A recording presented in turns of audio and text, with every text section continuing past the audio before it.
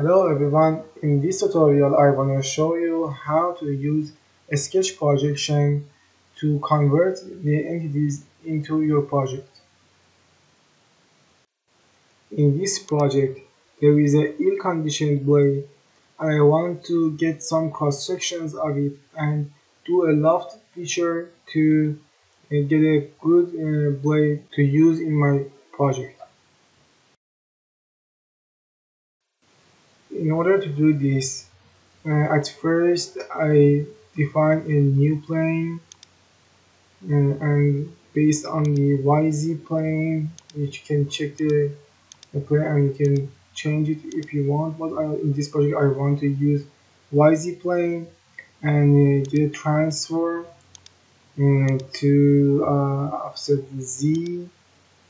for example 0.35 meters, and you can see the preview that it is on in my blade. Then click on generate and next go to slice, click on slice by plane,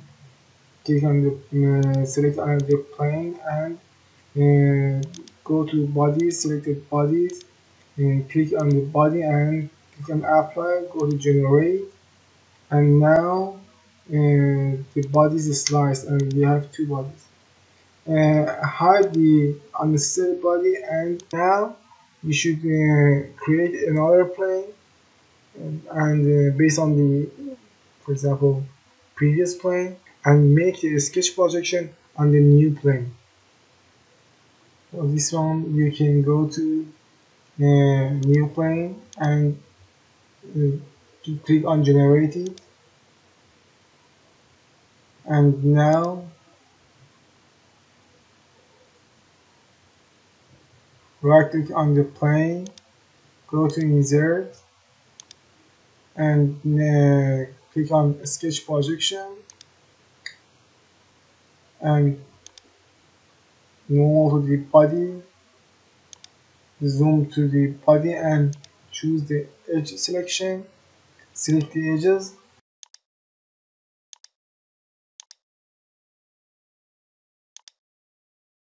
and click on apply,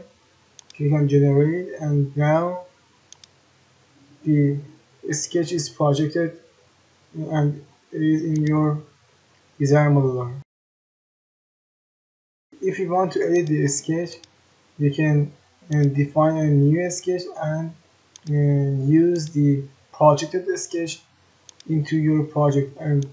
you can make some constraints and you can draw some features.